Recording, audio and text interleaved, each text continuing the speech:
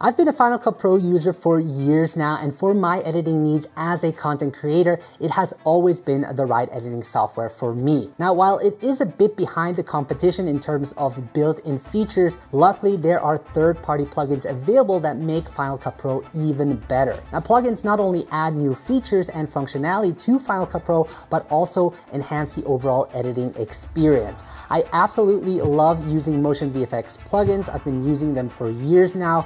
They not only work flawlessly, but are also incredibly user-friendly. And you know what? They've just launched two amazing plugins, which is M-Tracker Surface that lets you place graphics on any surface, and with M-Roto AI, you can easily mask any object in just a few clicks. And before we dive into these two awesome plugins, I first want to share a quick video that I shot on my iPhone where I got to use these plugins. This way I can break it down with you all. So with that said, enjoy.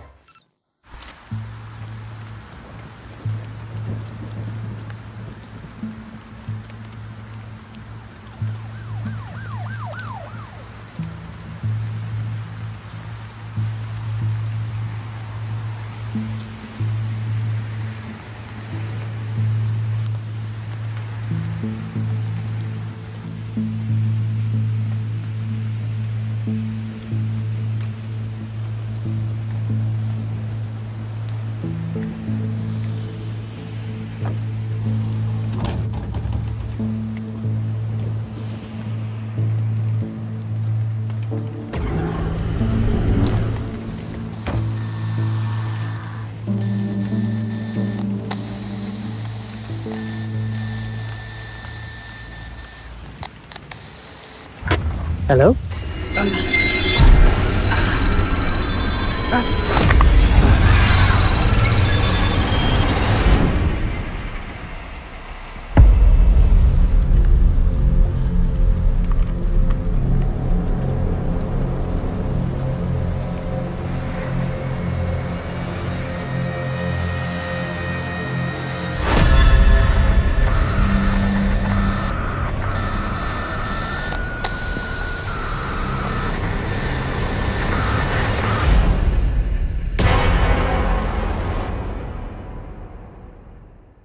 So I hope you liked that little creative sequence that I shot. Let's now jump into the details of these two plugins and how they can elevate your editing game to the next level. So let's look at the plugin M-Tracker Surface. Now with this plugin, like I said, you can basically place your graphics on any surface and achieve accurate and realistic results quickly. Now in the short film, The Glitch, you may have noticed that I put the title on a garage door, which looked quite realistic. And to create that, I can simply drag the M-Tracker Surface plugin onto the clip that I want to place the title on. And once I did that, you now have these on-screen controls. From there on, I'm going to select the Bezier tool and draw a shape around the area where I want to place the title. Now I could track this, but since this is a static shot and I shot it by myself, there is no need for it. Next up, I'm going to choose a title. You can use any basic title, but I'm going to choose one from the Cinematic Title Pack by Motion VFX.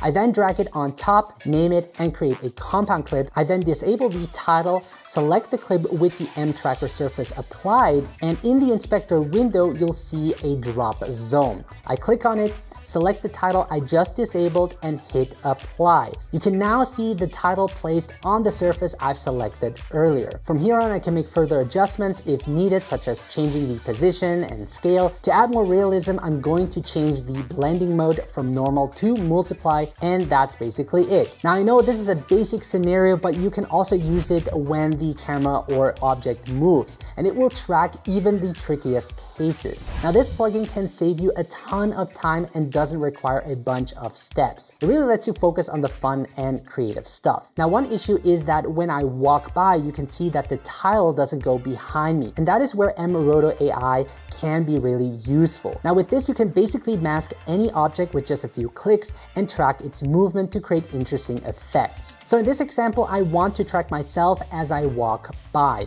I'm going to apply the M-Roto AI to that clip. Again, we are given on-screen controls. Before I track myself in the inspector though, I'm going to select accurate in the precision option. This way I get accurate tracking results. From then on, I'm going to use the magic wand to automatically select myself myself by marking me with a simple stroke. After that, I can select the tracker and track it forward as well as backward. As it tracks me, it intelligently detects and refines the mask as I move. And the blue color you see, that is the mask selection. Now, once the tracking has been completed, I can duplicate the clip, disable mRoto AI on the first clip, and on the second clip, I can change the output from merge to masked video. When I disable the clip below, you can see that I have masked myself out. If I want to, I can adjust the smoothness, shrink and expand it, add a blur to make it look more natural, and even invert the mask.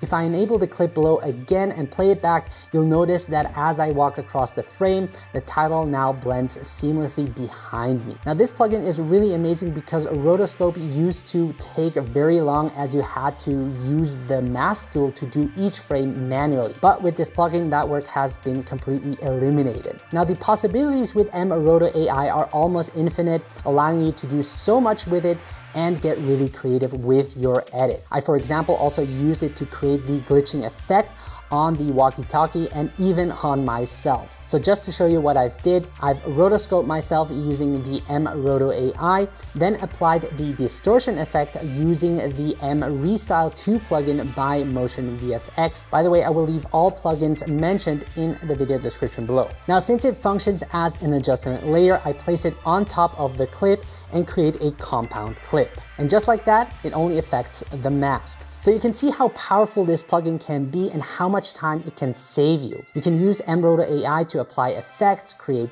color correction, animate mask, and do advanced compositions such as replacing the background without needing a green screen. I really just touched the surface of what this plugin can do, but I hope you can see how it can greatly improve your editing process and give you endless creative possibilities. Now, personally, I find myself using the mRoto AI plugin more than the mTracker surface, as the possibilities with the mRoto AI are almost infinite. Now, in the end, it comes down to the kind of projects or videos you're working on and what your needs are. Now, these two plugins, including other awesome plugins such as Filmlook, which I use often in my cinematic videos, are available in the Cine Studio plan as a subscription. Now, if you're not sure if this is something you'd use for your workflow, you can give it a try with a 14-day trial. Plus, Motion VFX has some awesome tutorials that dive deeper into using these plugins. So be sure to check them out. I'll drop a link to it in the video description below. So hopefully you found this video helpful. Let me know what you think of this awesome plugin and how you would use it in your editing workflow. If you have any questions, guys, let me know. Thank you so much for watching, and I'll see you in the next video.